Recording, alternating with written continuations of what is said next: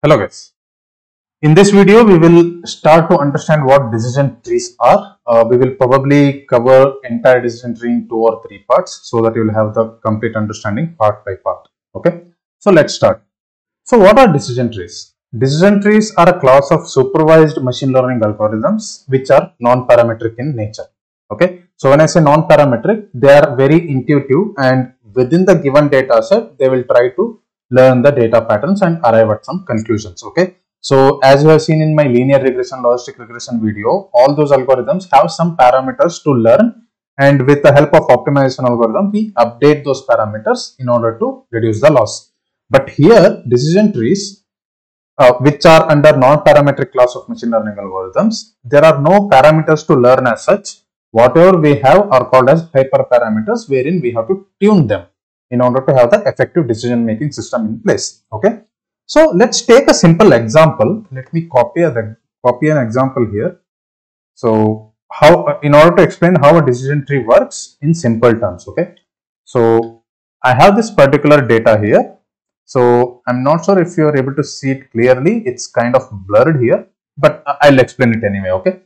So I have 3 columns: height, weight, and the third column obese. Okay. So basically right now we are dealing with a classification problem here. We have to classify whether a given person is obese or not based on his or her height and weight combination. So here we have 2 features, height and weight. Obese is our target class. It has 2 values, either yes or no. Okay. So what decision tree can do here? So let's see, based on the height, can we decide? So let's just check the data. Okay. So we have heights varying from 6.8 all the way down to 5 feet, right? So let's see, we have a height here. We have recorded height here, and we can split this data set into 2 parts, right?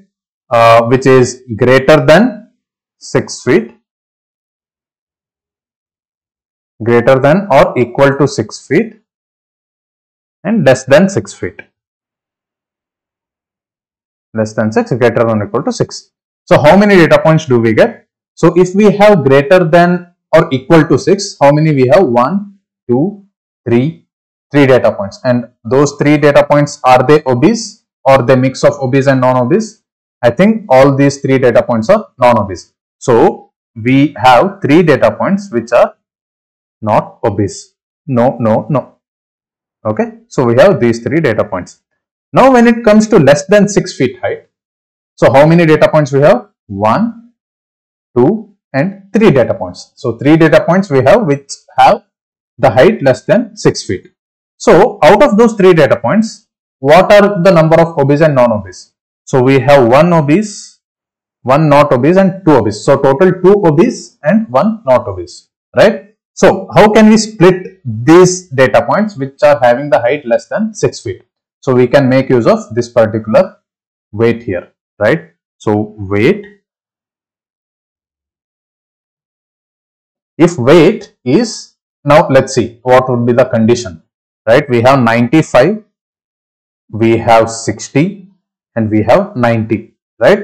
So when the weight is 60, if the height is less than 6 feet, it's not obese. If the weight is greater than 60, when the height is less than 6 feet, they are obese, right? So we can split the data into 2 parts again based on the weight, right? So it's less than or equal to 60, less than or equal to 60 and greater than 60.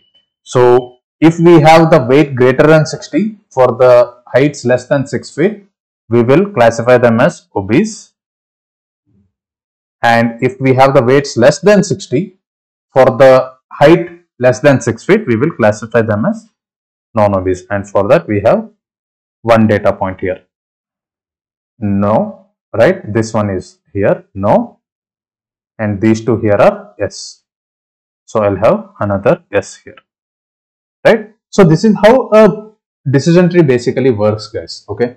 So if you guys can correlate it, it can be implemented with simple if-else structure, right? Programmatically, you can think of this as a simple if else structure. So that's what decision tree actually is.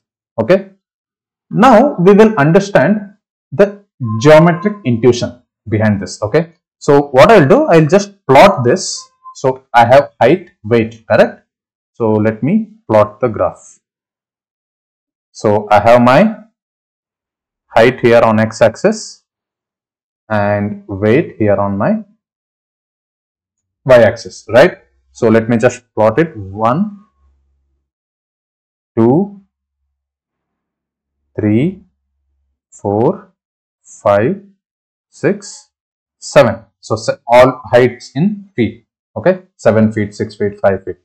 And weight, let me say 10, 20, 30, 40, 50, 60, 70, 80, 90 and above. Okay, so we will have this setup. Now we will just mark the points based on this particular data that we have here. So first is 6 feet, weight is 90. So 6 feet, weight is 90. So it will come here. Okay, so this is our first data point. Next, similarly 5.5, 95. So 5.5, 95 will be more than this particular, on top of this particular data point, because the weight is greater by 5 kilos. Okay, so this is our second point. Now 6.5 height, weight is 90. 6.5 comes somewhere here and weight is 90 again. So it will be parallel to the first point. Now we have covered first three. The fourth one, 5 feet height, 60 kilograms weight. So 5 feet height and 60 kilograms weight. The point comes here, right? 6.8, 100. Nearly 7 and 100 will be way here. Okay, 100. 5.6, 90. So somewhere here and it will be 90. Right? So this is how the plot looks like when we plot this data into a two-dimensional graph. So this is our data points. Now based on these values, we are classifying whether that person is obese or not. Correct? So first thing. So what this decision tree does, it splits this data at the feature called as height. So if it's greater than or equal to 6, they are not obese. If they are less than 6, then we have to decide further. So what we'll do, we will first draw this on this particular graph, greater than or equal to 6. So it comes here, right? So height is on x-axis. We will draw a line parallel to our y-axis, which will be passing through value 6 on x-axis, right? So now what we can do, for height greater than 6, we will classify them as non-obese, right? Data points lying beyond this particular line are not obese, right? What about the data points lying behind this line? We have to decide it further based on the weight, and we are splitting this based on the weight, based on the criteria less than or equal to 60 and greater than 60. So 60 lies on, the weight lies on y-axis. So what we will do, we will draw a line parallel to y-axis passing through 60 kilo on x-axis, right? So now what we have done, we have split the 2D graph into multiple sections. Based on this, now if you check this flow, height greater than or equal to 60, height greater than or equal to 6 feet, these are all not obese points. Okay, so these are all not obese. Now data points which are less than 6 feet in height, so these three we have to consider, right? And based on the weight criteria, we will decide whether these data points are obese or not. Okay, so based on this, less than or equal to 60, this is one point which is equal to 60, this is not obese. So this data point actually lies on this particular line which is splitting the y-axis, right? And the data points which are lying above this splitting boundary on the y-axis, these two will be classified as obese because this is the condition we used to split the data. Greater than 60 weight, less than 6 feet in height, they are our obese data points. You can see that in this particular data set as well. Okay, so this is how basically decision tree works. So what I have explained you, it's a geometric intuition. Geometric intuition. So here we had just two features or two columns, height and weight, based on which we were able to decide whether that particular person is obese or not. But just think, in multi-feature data set wherein we have more than three features. So how this graph would look like? It would be a multi-dimensional graph, and these decision lines, right? We can call them as decision lines. These things will be a plane, or in fact they will be hyperplane, right? Dividing the coordinate system into hypercuboids. Okay, don't get overwhelmed with it. These are just the terminologies. You don't have to remember them in order to understand it. But in order to have a geometric intuition, it's better to understand with some example, and how, if we imagine in a multi-dimensional space, what are the terminologies we can use.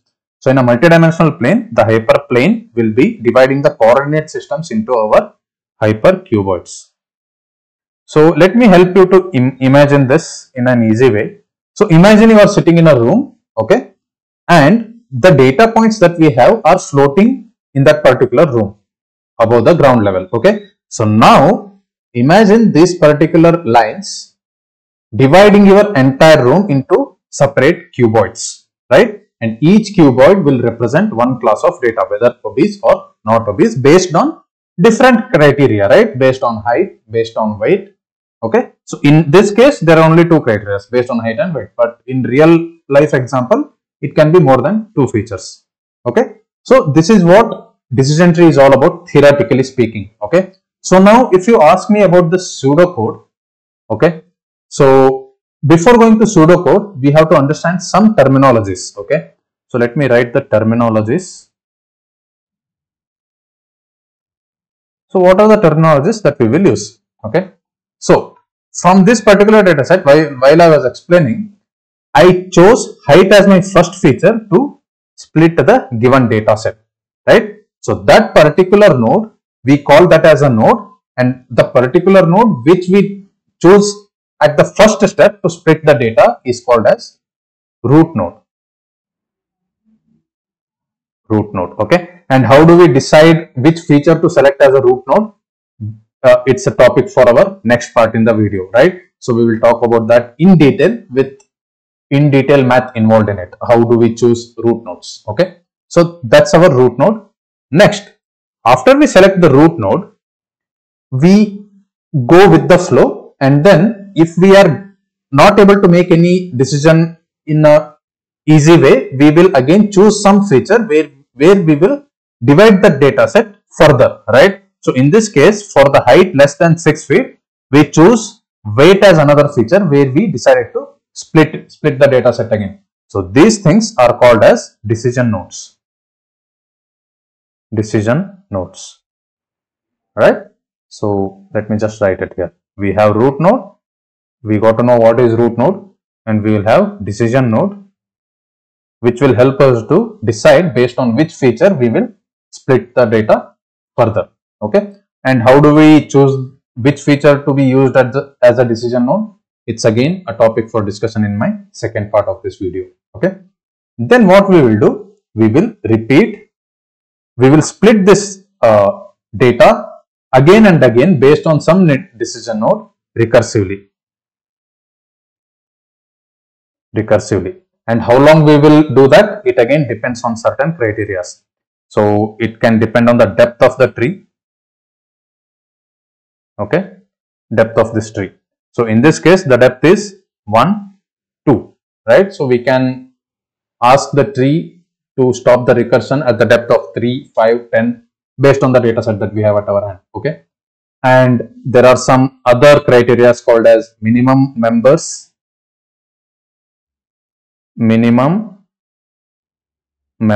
in each node. So when I say this, if we split based on weight, so if we have 2 or 3 data points in each of these split, we can decide to stop the recursion based on the number of data points that we have in each leaf nodes or non-leaf nodes, right? And when I say leaf and non-leaf nodes, this particular thing, decision node, is also called as non-leaf node. Okay, and these particular things at the end, these are our leaf nodes. When I say leaf nodes, these could be pure nodes. When I say pure, only one class of data belongs to that particular subtree or that particular node. Okay, so that we call it as leaf node. So what are the terminologies? Root node, decision node, leaf node.